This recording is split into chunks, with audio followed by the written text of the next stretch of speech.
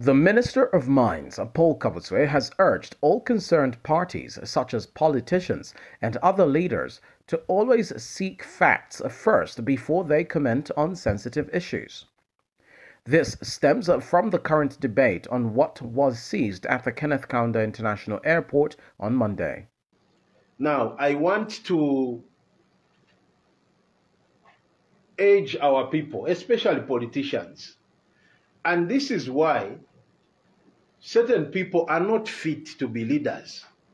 Because when you are a leader, when you hear something, don't rush to the media to go and open your mouth and just begin to talk anyhow.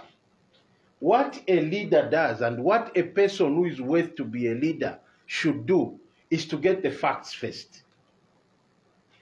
You are going to make a decision that will put your own country on fire. Yet you realize that actually what we are talking about is not what it is.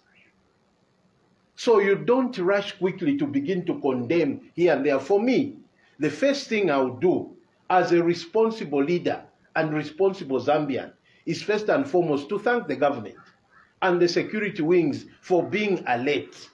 Meanwhile, the minister has explained that his ministry was requested by the investigative institutions to analyze the seized contraband. As you realize, the Ministry of Mines is not an investigative wing. The Ministry of Mines is in charge of mining activities, minerals development. That is our charge. So when we hear an activity where something that concerns us is mentioned, such as gold, of course we raise our eyebrows and we begin to want to understand what is going on.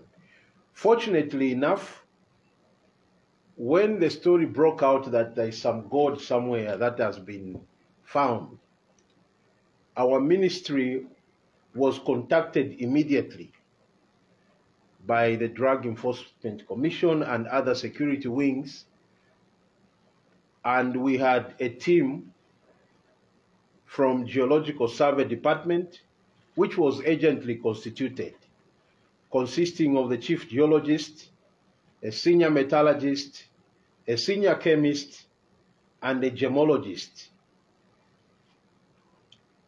And what they found in terms of content was that those bars contained copper in the range of 58 to 61%, and zinc in the range of, I think, 38 to 41%, and trace amounts of tin were also found, osmium and nickel, each of which were less than 0.8%. The total number of those pieces that were contained in the 4 boxes were 602, with a mass of 127.28 kgs. And the Drug Enforcement Agency Director General Nathan Banda has appealed to the public to give his institution and other investigative wings space to conduct their investigations thoroughly. As a commission, when we are carrying out investigations, we, as much as possible, do not bring in the actual names of the people until we are sure that they are actually involved in the criminal activity. So for now, all the speculation going on, just take it as mere speculation until you get it from this desk.